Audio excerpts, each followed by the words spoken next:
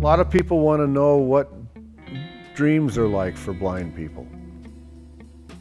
One of the things that used to happen as a child, I had several reoccurring nightmares. My parents had a convertible for a while, and I used to dream that they would be driving it up a hill and it would go up such a steep hill that I would tumble out the back of it and they didn't know it. And that was my dream. I'd be falling out of the back of the car and the car would still be going up the hill.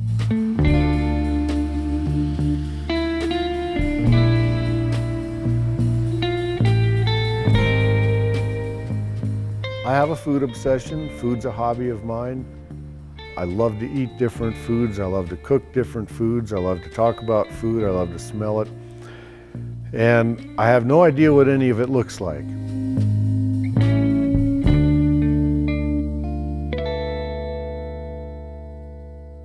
I often wonder when I eat stuff, how long has that jar been in there? What was the expiration date on it? And I can't taste moldy cheese. I can't tell by the taste. And so I've occasionally picked up both moldy cheese and moldy bread and eaten them and not known it. In the early 90s, I was vacationing with a friend of mine in San Francisco, and we happened to go to a restaurant where they had a coffee roaster set up and running. At the time, I didn't know what it was. I thought it was a giant rock polisher, and I asked the waiter why they had a huge rock polisher in their restaurant. He said, "Oh, that's my coffee roaster. Come here, I'll show you how it works." When he showed me, he pointed all the audio signals out to me. And at the time, I thought, hey, this is great. I'm gonna do this someday. When I went in '02 and '03 to look for work, I was met with a lot of resistance because nobody knew how to roast coffee by audio. And of course, that was a new one for me because the guy that roasted coffee with me never said a thing about color.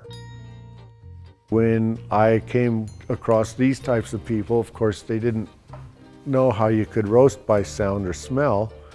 And since they couldn't imagine that happening, they weren't very confident in my abilities. So after looking for about a year, that's why I opened this, is because I couldn't find work and I thought I roasted good coffee, so I refinanced my house and started my own company.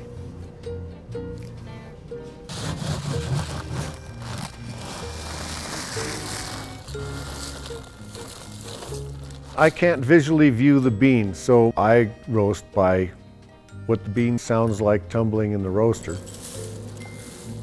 Aside from listening to what the beans do, I also smell what they do. Well, we're almost to first crack here. We're going to look at this coffee. Now smell that, and you'll smell the woodiness in it. The odor of the bean changes during the roasting process, and so I get to experience that.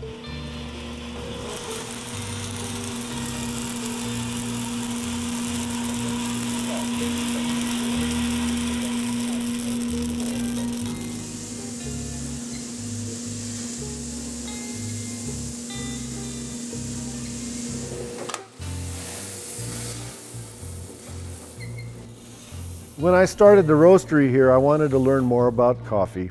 So I started to ask around to the different coffee shops in town when I would go to try to sell them coffee. And I met a woman who owned Buchanan's Coffee here in town. She said, "Well, I've got this little coffee shop on Broadway up by Pearl Street. It's not making any money. Buy it from me." So I went over to it and I sat down. And in 3 hours, I counted over 150 sets of footsteps that went by. One thing I was sure of is there were never more than 27 seconds between people. So at 1:30 in the afternoon, after I had counted over 150 people walking by that didn't stop in, I said to myself, well, that's a lot of traffic. I think I'll buy this coffee shop and put good food in it.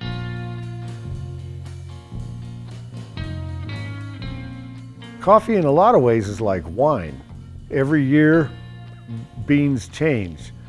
Even if I buy it from the same farm next year, it'll still taste different than it did this year. And so What I'm noticing in the coffee culture myself is that the coffee drinkers are more selective in their tastes. So I generally have over 20 kinds of beans, and a lot of them are not easy to find, so they can't find the same bean in one of the markets. One day I want to do an in-the-dark coffee tasting so that people will get the experience of a real blind taste test. They won't be able to look at what they're drinking. They'll just have several samples in front of them. 1 pound, 0.8 ounce.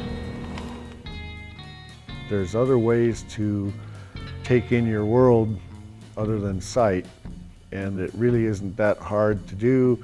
You have to adapt to it, but you can do it.